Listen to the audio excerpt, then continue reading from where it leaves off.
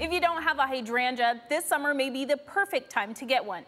Jenny Amstutz tells you all about how to maintain the plants in this week's Nature's Corner.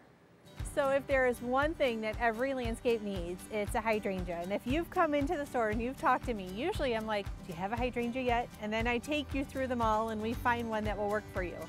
There's so many hydrangeas to choose from and everybody loves them. They're summer flowering.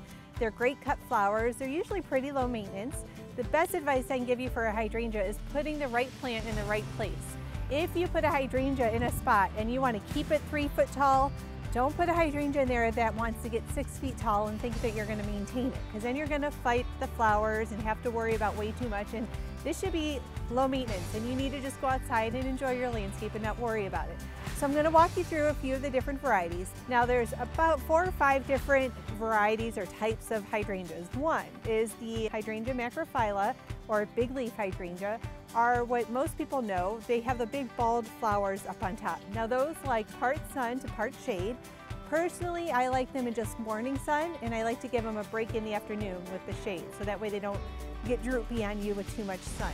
And they are the varieties that typically you can change the flower color. If the soil is more acid, it will be more blue or more purple.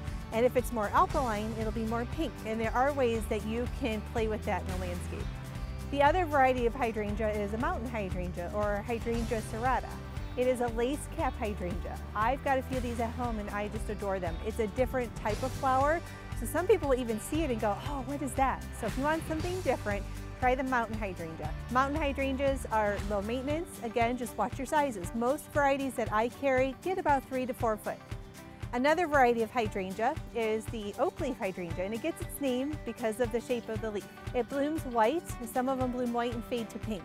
They like shade to part sun. It's a great option to have as well. Now if you're at home, you're thinking, okay, Jenny, I've got full sun.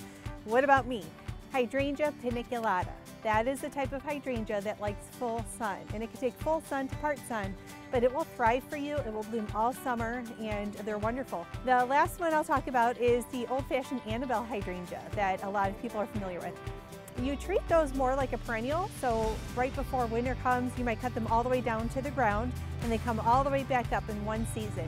Oftentimes they bloom with a white, or there's other varieties that it might have like a lime green flower, and they're usually a big ball on top of them. So those are the different types of hydrangeas. If you have any questions or you want some help narrowing it down, come into Nature's Corner and we are happy to help.